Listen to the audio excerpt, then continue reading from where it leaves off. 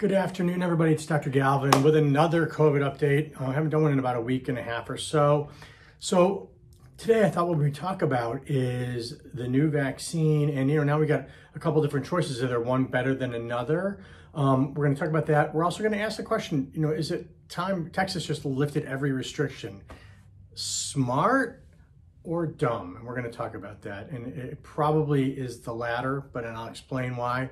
And also then finally, I've got a question for those of you who decided not to get vaccinated. Either you have anti-vaccine beliefs or you're not convinced about the current vaccines. I'm going to ask a question. I'm curious to get some input. In short, numbers, well, I guess I should explain. I'm Dr. Jeffrey Galvin. I'm a board-certified emergency medicine physician. I also run a functional precision medicine clinic in Charlotte. I've been doing updates on COVID and health starting about a year ago when all this started. I still work in the emergency department, but I also work in my clinic as well. We've been posting these videos for a while. I usually start with numbers. Worldwide, 114 million cases of COVID, 2.5 million deaths. Here in the US, 29,520,000 deaths. Vaccination numbers, I think we're approaching 90 or 100 million in the US alone, and probably close to 300 million worldwide. Important to note, really almost no serious side effects at all from any of those, millions and millions and millions and millions of people have been vaccinated. So first off, J&J, Johnson & Johnson, was approved to have their one-shot vaccination go live, I guess, starting today. Now we've got three currently: Moderna, the Pfizer, BioNTech, and now Johnson & Johnson. What's the difference with the Johnson & Johnson? Well, it's a little bit more of a traditional vaccine, and it only needs one shot, which is great. It doesn't need to be deeply refrigerated, meaning it doesn't need deep freezing, just be kept in a refrigerator, and it doesn't have to be reconstituted. The Pfizer one, actually, you've got to sort of mix it up when you get it. This comes ready to use out of the vial. So very convenient, very similar to what we normally use vaccines for.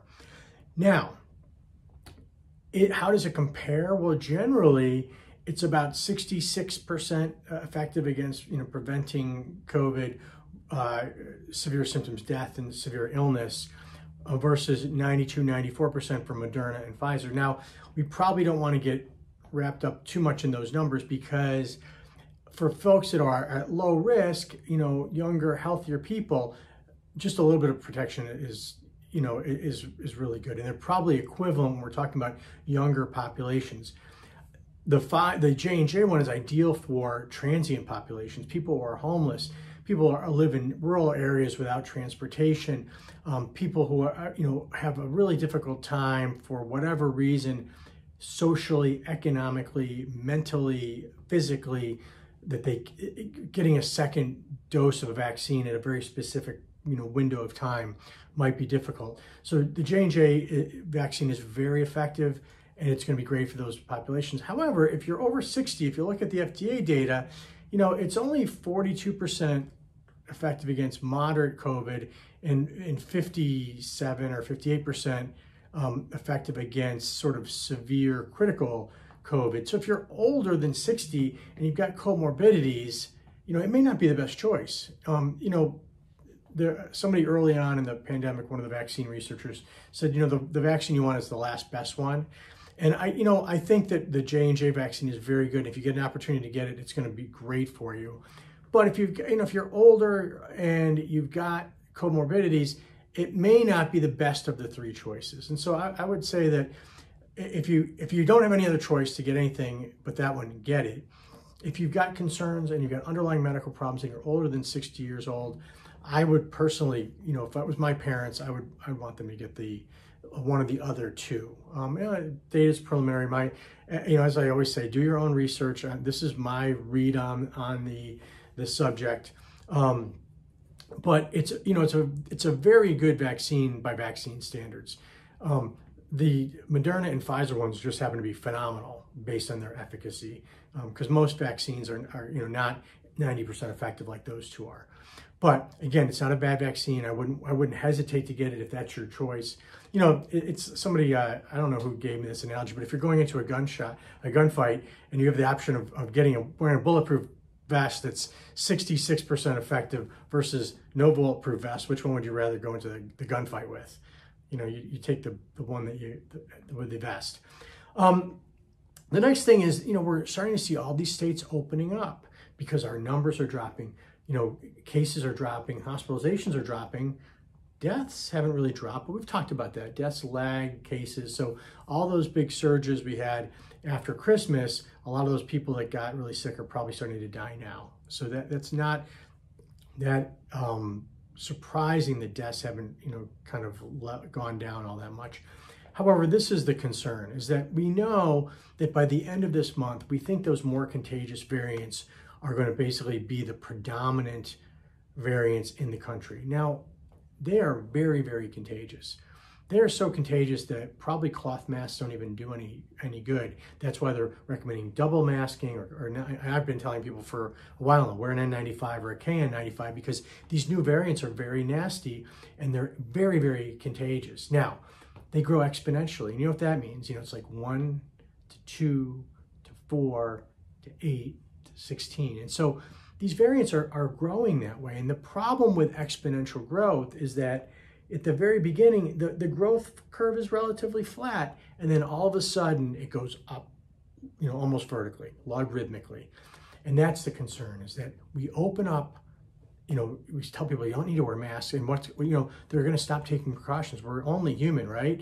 We're going to be like, it's over with. And we're going to be doing that in the face just when all these new variants are just starting to take over, and we're going to remove everybody's protection at the same time. And you can see where that's is a potential disaster. And I think, you know, if we could hold off for a month or two, get more people immunized, we can probably avoid that. But we are going to run into the same problem we ran into. Remember what happened in the summertime?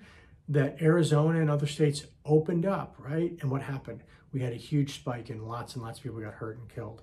So my feeling is that it is firmly in the dumb column to open up restrictions until we really get a good handle on what's happening with these new variants, which I think is going to take a month or two. I think a month or two from now, we'll have good data and say, yeah, you can do it or you can't. But right now, we're leaving ourselves very vulnerable to some bad surges, and we don't want that again.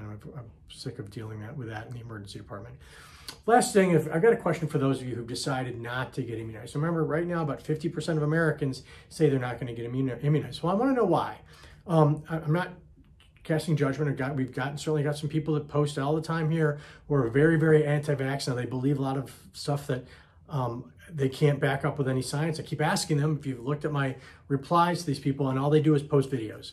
Videos of discredited scientists. If you have some science to show me, that's great. But, you know, I think what we've shown is hundreds of millions of doses of vaccine given throughout the world with very, very few problems. You know, people get those immune effects from the vaccine. And, you know, we've had 60% decrease in mortality in nursing homes in the months since we started immunizing. Who are the first people we immunized? Nursing homes.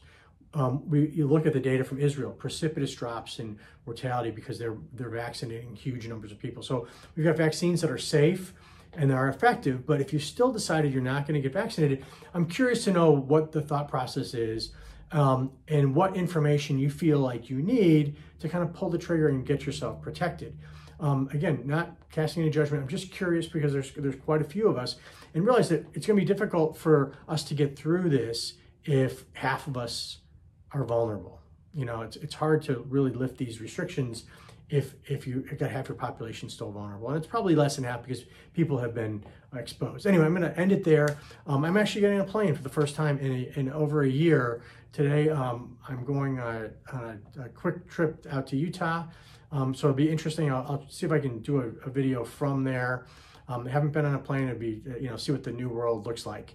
Anyway, everybody stay safe, wash your hands, wear your masks, look after yourselves, your families, and care about the other guy. Look out for those around you. Have a great day.